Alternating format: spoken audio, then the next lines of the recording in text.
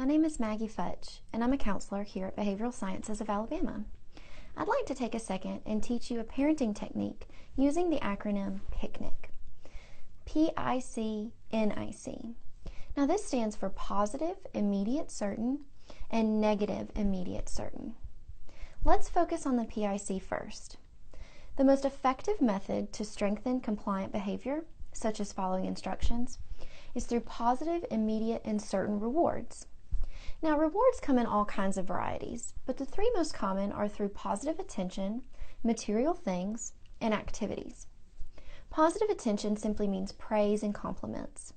Rewards can also mean material things, or money and the things money can buy.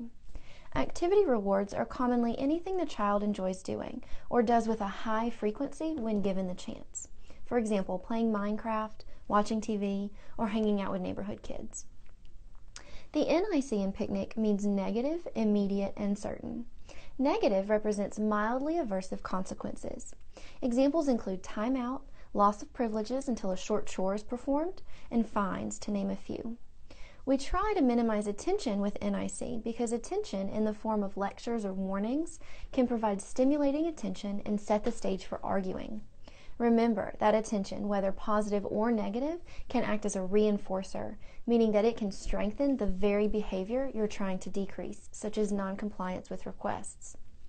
Now, the I's in PICNIC refer to the immediacy of the consequence. In the beginning stages of teaching a new behavior, the optimum time lapse between a target behavior and its consequence is less than a second. The C's in PICNIC refer to certainty.